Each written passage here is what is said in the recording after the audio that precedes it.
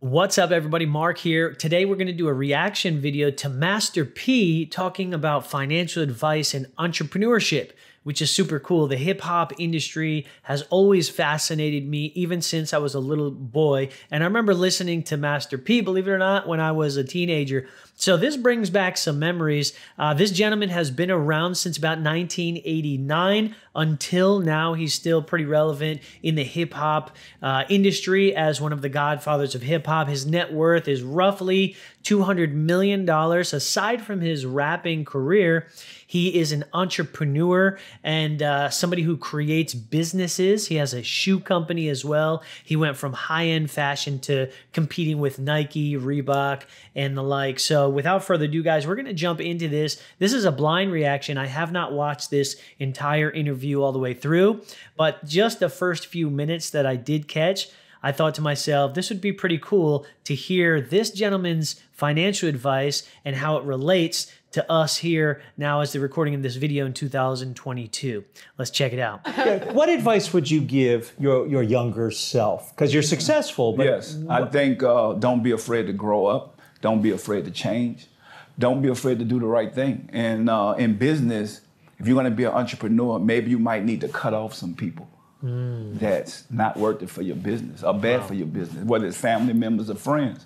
And I tell people all the time, you got to be able to sacrifice. All right, so there's actually quite a few things that I want to unpack there. Number one, he says you have to be careful who's around you, right? You know, who you surround yourself with, you're likely to become the average of those people. Some say 5 people, some say 3 people, but it's the people that you're rubbing shoulders with, that's where you're likely going to end up in life. And you know how it's easier to pull somebody down in life than it is to pull them up. Beware of who you surround yourself with. And even goes further on to say, be careful even if it's family.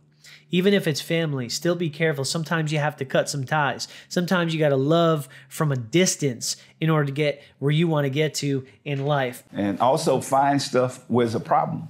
So I always look for a business with a problem. That's actually really good. So that's number one of entrepreneurship on how to be a successful business owner, is to provide a solution to somebody that has a problem, right? That's how sales works. That's how you make it big in the sales industry, is by providing a service or providing a product that solves somebody's needs.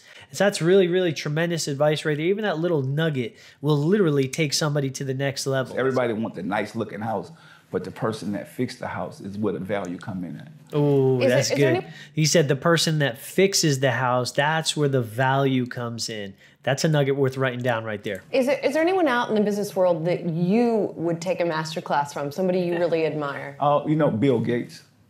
I would take it from Bill Gates. Interesting. It's a lot of people out there, but what I respect about Bill Gates is he give his money back to people.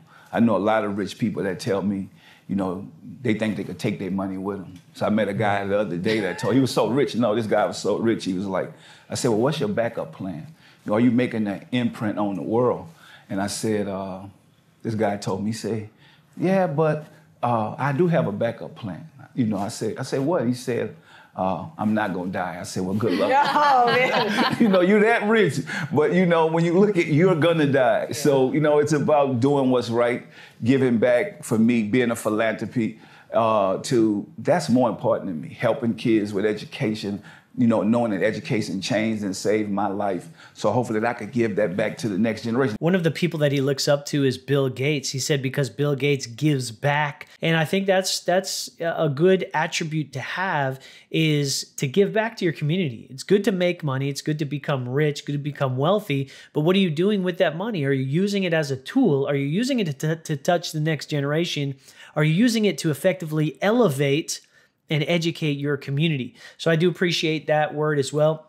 He also said something that stuck out to me as well, is he said he talks to people that have money, and you know, he basically made a statement about you can't take that money with you. Well, there's a verse in the Bible, Ecclesiastes, that actually talks about that as well, where it says, coming to the realization that life is more about objects and more about material things, that all that stuff will disappear in a whisper, in a second, in a millisecond, but what is there to benefit from after all it's said and done and everything else disappears, what does your life have to show for it? What's on the other end of that? Scripture in Ecclesiastes 5:10 says this: whoever loves money never has enough of it, and whoever loves wealth is never satisfied with his income. This too is meaningless, and this just goes further along with the idea that, you know, it's good to create wealth, it's good to make money, it's good to become rich, but what are you doing with it? What's the lasting impact that you're going to have on somebody else's life once all that money goes away? I keep telling people knowledge is more important than money. So take that knowledge and get out there and go and make it happen. That's good. So he says knowledge is more important than money. I'll go further and say knowledge plus action is power, because the old saying knowledge is power isn't always true. Knowledge is useless if you don't use that knowledge to go out and actually do something. I feel like my purpose is to educate the next generation and show them what I've been through. Even you look at a lot of the athletes, I tell people all the time, a lot of the athletes, they don't understand financial literacy, but they understand sports. They could throw a football, they could run fast, but they don't know nothing about their money. So I'm saying the financial advisors, that's how they get taken advantage of, because they put a lot of energy and effort into their talent. But nobody really put that back into learning economics, learning banking, saying that I'm going to make millions of dollars. So I need to know these things for myself. That is so, so important when it comes to learning money, learning how money works and how money grows, and learning the money game, right? Because you could be full of talent, you can make millions of dollars, but we see it every single day in the entertainment industry. We see it in the sports and athletic industry.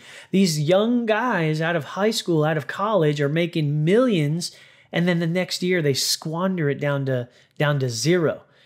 We recently did a reaction video with Waka Flocka and some of his response to financial literacy as well, and he made some really, really good points in that latest video that we put on there as well. You can go ahead and check that out. Should be a link over here somewhere. But these gentlemen that are now, maybe they didn't know it back then when they were younger, but because of everything that they've gone through and what they've seen the world actually go through, they're actually empowering these young guys now. They're empowering the next generation to, you know, maybe start to make some different decisions that they had made prior. And it's kind of like that old thing with parents, right?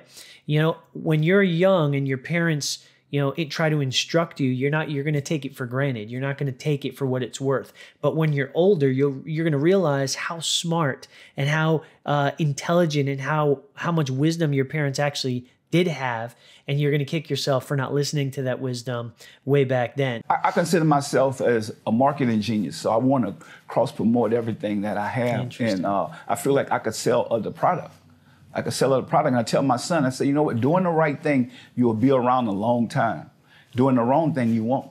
And so that's been the key to our success, saying that if we cross-promote, we can open up opportunities for so many different people. Invest in yourself. I tell people, that's what I did. I found people that were smarter than me.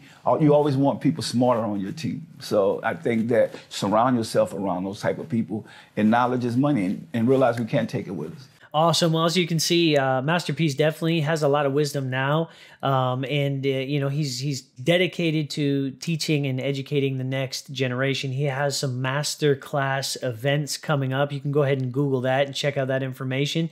Remember, the thing we always say on this channel, the things that will help you level up in life are going to be 3 areas. It's going to be the books you read, the people you surround yourself with, and the events that you attend. And until the next video, ladies and gentlemen, make sure you live loud, laugh louder, and learn to be a better you. We'll see you in the next video. God bless.